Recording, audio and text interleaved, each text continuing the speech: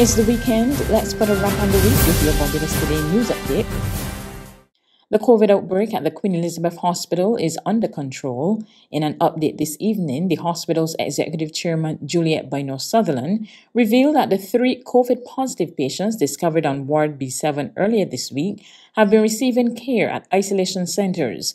COVID tests conducted on all remaining patients on the ward have been negative. The QEH is once again open to visitors or cases on B7 have been resolved. We wish to remind the public that the hospital is a mandatory mask-wearing environment. We are insisting that our staff, visitors, and patients comply with wearing a well-fitted mask and practice regular hand washing and good hand hygiene. These measures are critical to preventing the spread of infectious diseases.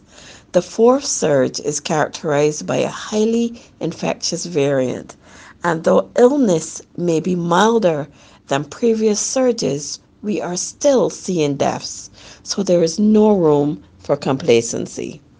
Meanwhile, the latest COVID-19 update shows a total of 461 people, 194 males and 267 females, tested positive for the viral illness from the 1,500 tests carried out on Thursday. The cases comprise 97 persons under the age of 18 and 364 who were 18 years and older. There were 94 people in isolation facilities, while 3,760 were in home isolation. COVID-19 related deaths stand at 403.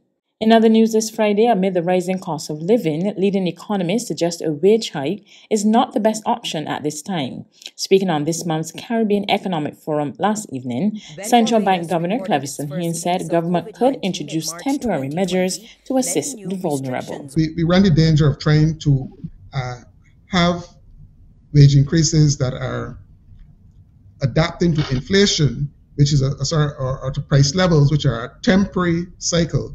And when these things change, you've already embedded those wage increases in, and therefore they're more difficult to reverse. So you need, I think, transfers perhaps that are time bound. So you may be doing it for a particular period of time, so as to be able to allow people to be able to adapt, but it is not a permanent feature of the government's expenditure or tax system.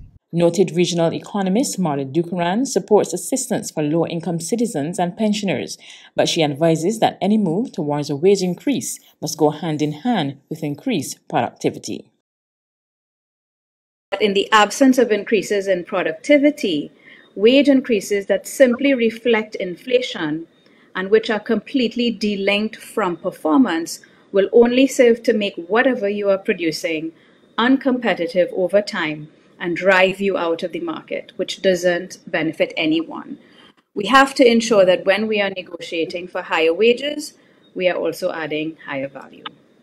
Agrofest is on and will be held on May 28 and 29 at Queen's Park.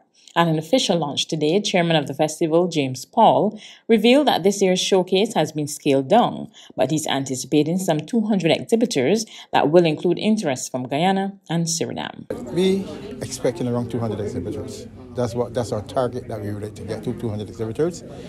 So far, we are at 123 up to yesterday. But we've had some more persons since yesterday, since that number. And then we have to go to look at the Guyanese exhibitors. So we're looking for 200. And I think that, we should be able to handle them quite comfortably, take into consideration the spatial considerations. Mm-hmm. You would have mentioned about the Caribbean aspect. Mm-hmm. You're bringing Guyana as well as Suriname. Mm-hmm. How many exhibitors can you expect from those 2 countries, and also what other countries will be involved? Well, you spoke about CARICOM on a broad base. The thing is, at this time, I'm not sure the number. I mean, at one point in time, we were talking about 50 exhibitors in Guyana, but I'm not sure at this stage.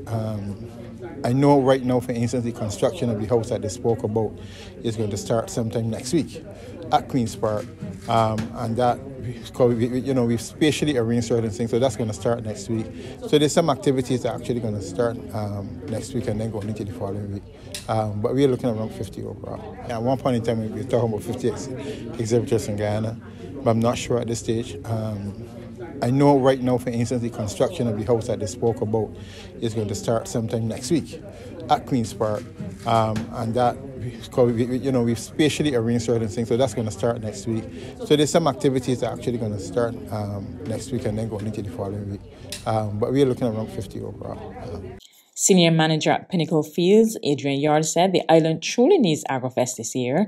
He noted that while the agriculture sector was facing severe challenges, its importance cannot be underestimated. We look to the future with great optimism. Within CARICOM, we see the desire to ensure that food security and food sustainability truly exists. And we see the preparations being made to ensure that this truly becomes a reality. This is the time that we can show the entire world that a small island developing state like Barbados can devise and implement programs to feed its people. But we don't do this alone. We do this with the help of our CARICOM neighbors.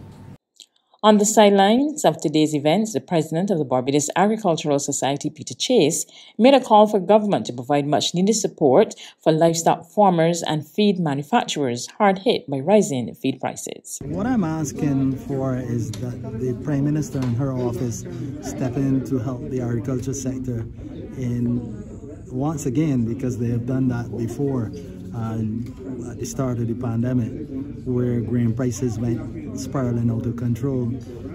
Again, the war with Russia and Ukraine has caused us some pain, and we're asking for subsidies to be able to keep the prices down, and certainly in the livestock sector.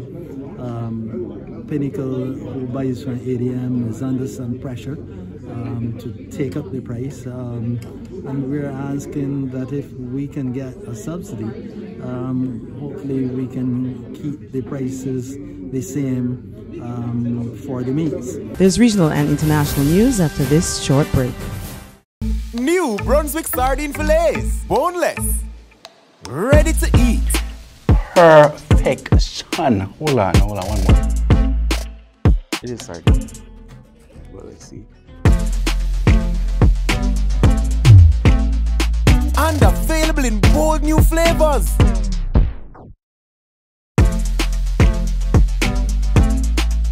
Brunswick sardine fillets are giving sardines a new vibe.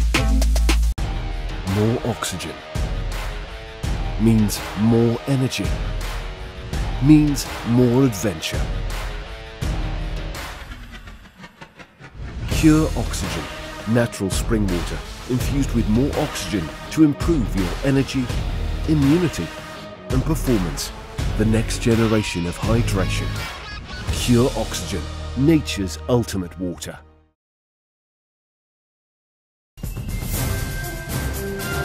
To regional news, a deadly explosion hit a well-known hotel in downtown Havana today, killing at least 18 people and sending 74 more to hospital. Speaking from the scene on Cuban television, the Cuban president said the blast at the historic Hotel Saratoga appeared to have been caused by a gas leak. He stressed that it was not a bomb or an attack. Hundreds of Cubans and tourists alike gathered near the property under the hot sun as police cordoned off the area around the hotel.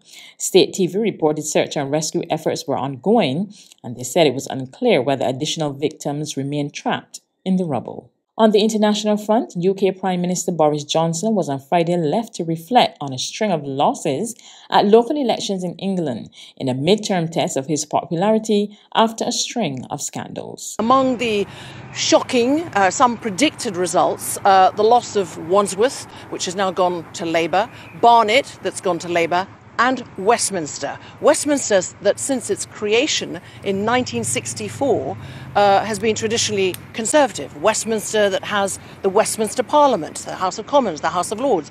Westminster that has 10 Downing Street, the official residence of the British Prime Minister. The British Prime Minister, of course, where we've had this series of revelations over the last few months, where he's been embattled by Partygate, accused and found guilty by the police and having to pay a fine for a breach of the very strict lockdown rules, the very rules that he mandated for the rest of the country. So that is a big win for Labour in London, but they have much more modest gains across the rest of England. That's news, but for the very latest, visit our website at www.barbadostoday.bb.